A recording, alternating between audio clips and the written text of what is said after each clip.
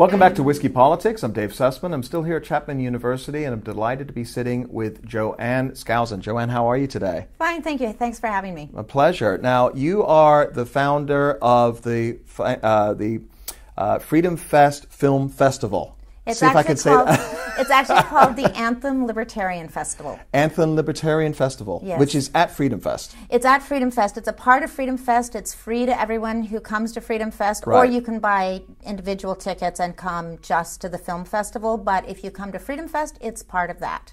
Saw a couple of films last year at Freedom Fest. Tell us a little bit about what type of films come to the festival and who produces them. We're looking for films that have a libertarian theme, not necessarily anti-government, dystopian future, science fiction, but films about people who are fixing things for themselves, who are rugged individualists, who believe in choice and accountability. A lot of them are about government, but they're also about finding injustices and fixing them without having the government step in. I wanted to provide a venue for filmmakers who aren't always welcomed at film festivals, and it's been great because in our first year we just had a few, and now that there's a venue for libertarian films, more and more people are making libertarian films. I'm really excited about that progress.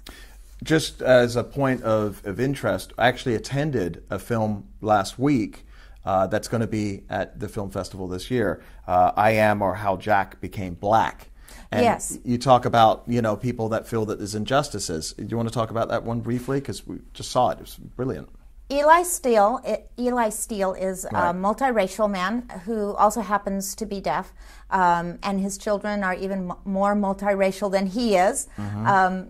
And he wanted to register his children without having to identify their ethnicity, and he wasn't allowed to. And if he left it blank, they would choose an ethnicity for his children. And so because of that, he investigated the whole idea of ethnicity and identity politics and who's behind it and why it's important and what the real reason for it is. And he wants us to be more free and to be judged by our individuality and not by our ethnicity. So it's an interesting film. And then after the screening of the film, we'll have a panel. We have panels with all of our films. Right. Dinesh D'Souza, Deneen Borelli, and Michael Steele would be part of that panel. So there's always a great discussion after our films. Fantastic panel, by the yes. way. We had a chance of meeting with Dinesh last year, and look forward to visiting with him again this year. You're also going to be talking about the 100th anniversary of the Bolshevik Revolution this year. Yes, we are. At Freedom Fest will be having several panels about communism and capitalism. Mm-hmm. It's also the 100th anniversary of Forbes magazine. And we have several films, serendipitously, that were brought in. 3 of them are short documentaries that tell the harrowing stories of 3 people who were able to escape from communism. One is Yeonmi Park. Mm-hmm. She spoke at Freedom Fest 2 years ago, and now Josh Oldman has made a short film about her escape from communism called Go to Where the Light Is. Mm. And another film is about Anastasia Lin, who is a Chinese escapee, refugee from communism, who went on to compete in the Miss Universe pageant for Canada. Wow. And then Armando Valladares, who was known as the blood poet of Cuba. He was incarcerated for nearly 20 years and finally escaped from Cuba. So those 3 films, I think, are really powerful. Yeah, and another subject which I have tremendous interest in is obviously a libertarian-leaning festival. You're going to obviously have a discussion about Ayn Rand.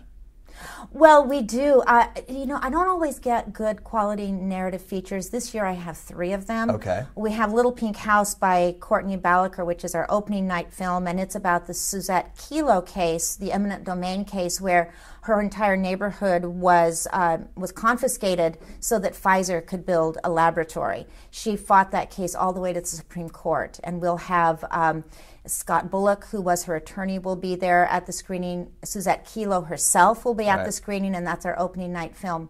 We also have a film called Re-Evolution by a Spanish filmmaker named David Sousa Moreau.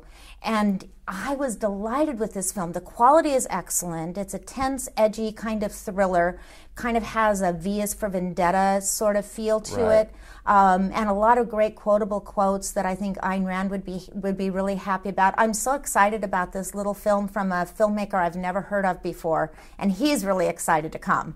You say there's quotable quotes in there that come from the messaging that could have been written for Howard Rourke or John Galt. That's right. That's right. I was practically cheering in my office as I was watching this film when I came to those great heroic messaging ideas at the end, and it has a V is for Vendetta kind of ending to it too. So I think it's going to be a great film. We'll be showing that on Thursday night. That's fantastic.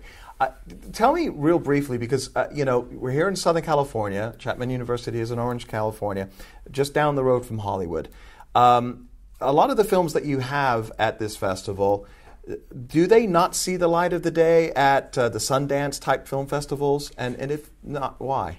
Some of them have. Okay. I'm starting to get a lot of films that have had some play at really top quality festivals. Some of them have started at my festival and gone on to international acclaim. Poverty Inc. is one of those.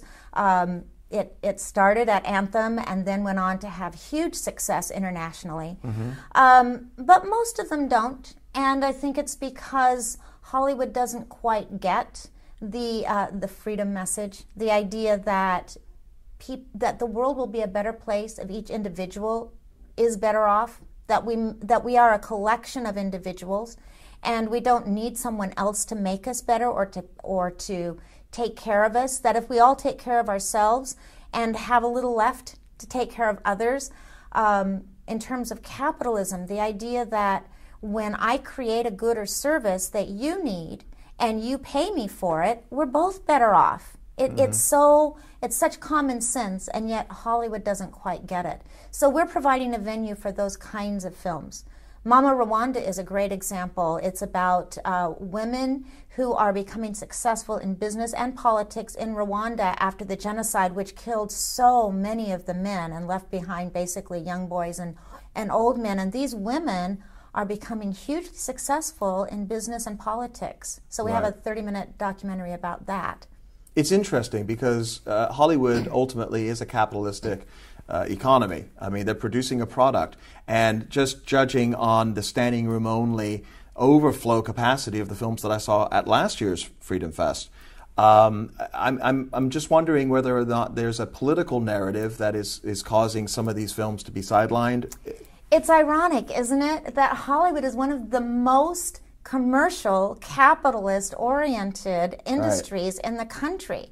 In fact, our keynote speaker, William Shatner, will be talking about that, the conflict he encountered between his vision for Star Trek V and the producers who needed to worry about the commercial value of it, and the compromises that have to be made when you're creating a film. It's very capitalistic, but they just feel like they can't quite promote that. So most libertarian filmmakers have to kind of hide that messaging inside a great story. And you find that sometimes. There have been some wonderful libertarian heroes, but they're not advertised as libertarian heroes. Right, right. Well, it's interesting that William Shatner is going to be there, and he's going to be speaking at the Anthem Film Festival part as well. Well, Anthem and Freedom Fest are combined. Right. So anyone who comes to Anthem will also be at Freedom Fest, and everyone can go and listen to William Shatner Friday night. Okay, great. And we're really looking forward to hearing him speak. You also mentioned that you're going to be having a speaker that's going to be talking about Charlton Heston. Oh, Mark Elliott is right. Our Hollywood biographer. He's been coming to Freedom Fest for years. He has written at least 25 biographies of Hollywood people and other celebrities as well. And he has just finished his book on Charlton Heston. Okay. And so Fraser Heston, Charlton's son, right. is coming with Mark, and he'll be part of his presentations. And again, it's also co-sponsored by the Anthem Film Festival. Fantastic. Now, we have a film that's kind of connected with whiskey politics. Please. We have Drew Tidwell, who is a returning alum to Anthem. He has actually produced 2 or 3 films that have made their way to Anthem. He has a film called I, Whiskey. And if you've ever read the pamphlet I, Pencil, that was sponsored by FEE, the Foundation for Economic Education, it tells the story of how no one person could make a pencil, and yet we can buy it for 25 cents. You have to get graphite from England, and the eraser is made from rubber from South America, and the wood comes from from trees in California, and you need the machinery, and you put it all together, and if one person tried to do that, it would cost $10,000 or more, but you can buy it for a quarter. iWhiskey is kind of like that, but with whiskey, and it talks about how whiskey, as you've said about whiskey politics, that it's a coming together for conversation, and sometimes for revolution. Taverns were the location of revolution during the early years of America. So it does both. It talks about the free market that creates something like whiskey, but also the social aspects of whiskey drinking. So it's I, whiskey as a name, but it's also a verb, iWhiskey. Great little film, wonderful production values. Yeah, no, that sounds really interesting. One of the other films that I'm actually looking forward to seeing is really timely right now, especially with Donald Trump, and we're talking about potentially building a wall on the border, and that relates to eminent domain. Little Pink House. Little Pink House is a great little film. It's a narrative feature by Courtney Balaker, directed by Courtney Balaker, whose husband, Ted Balaker, happened to win the Freedom Fest Grand Prize last year with Can We Take a Joke? Right. I call them the dynamic duo of libertarian Fantastic filmmaker. Movie, by the way. We wrote about it on Ricochet. Yes, great movie about freedom of speech on campus. Little Pink House is a narrative feature. Courtney specializes in narratives.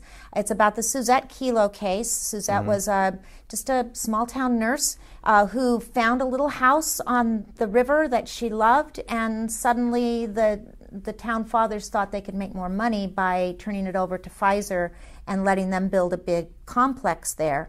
And she fought it all the way to the Supreme Court. They lost, but it got so much attention that now 40 states have tightened their private property laws to prevent those kinds of eminent domain cases.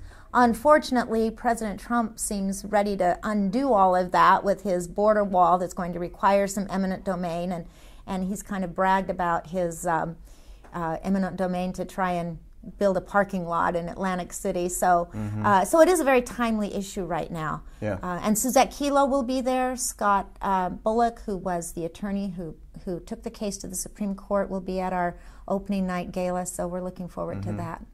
One more I'd like to discuss briefly, and again, very, very timely. Coming off the election where the media got it so wrong, I think there's a documentary called Democracy Through the Looking Glass? Democracy Through the Looking Glass. I'm really pleased with this film. It asks that question, how did the media get it so wrong? How is it that we were more surprised by this than when Truman beat Dewey? Just as in that case, they already had, Time Magazine already had its cover stories on the newsstands with Hillary winning, and then Trump won. And what it suggests, and it does this through numerous film clips and stories from during the campaign, the media focused on the game plan. The media focused on the campaign strategies. They were always asking, what do you think of the polls, and how are you going to change your poll numbers, and what are you going to do to get your polls up? That was all they cared about, was the game plan. Meanwhile, when you went to the town halls, the actual voters were asking about the issues. What are you going to do about education? What are you going to do about prison reform? What are you going to do about jobs? They were interested in the issues, not the game plan. And the only candidate that was really interested in the issues was Donald Trump, and that's how he got elected. Really interesting film because it not only observes what happened, but also what's going to happen. How is the media going to continue in its coverage, not just of the game strategy, but the true issues. What's happening in Venezuela? No one would know if we just counted on the news media. So it's a really timely documentary. Fantastic. So Paris Resort this summer, from July 19th to the 22nd. You guys are going to be taking over the Versailles Theater, is it? Yes, we're taking the Versailles 3 room to be our theater. If you come to Freedom Fest, it's part of your ticket. You don't need a separate ticket. It's just included. If you just want to come and spend 4 days watching great documentaries, you can get a Film Lovers Pass, and that's also available at freedomfest.com or at anthemfilmfestival.com. Fantastic. And just from the standpoint of balancing art and commercialism, as you call it, I think it's a wonderful lesson for everybody, especially those that are free market, free mind thinkers. Joanne, thank you so much. And the website again? AnthemFilmFestival.com. AnthemFilmFestival.com. Thank you so much. We look forward to seeing you this Thank summer. you. Thanks for having me. Thank you so much. All right.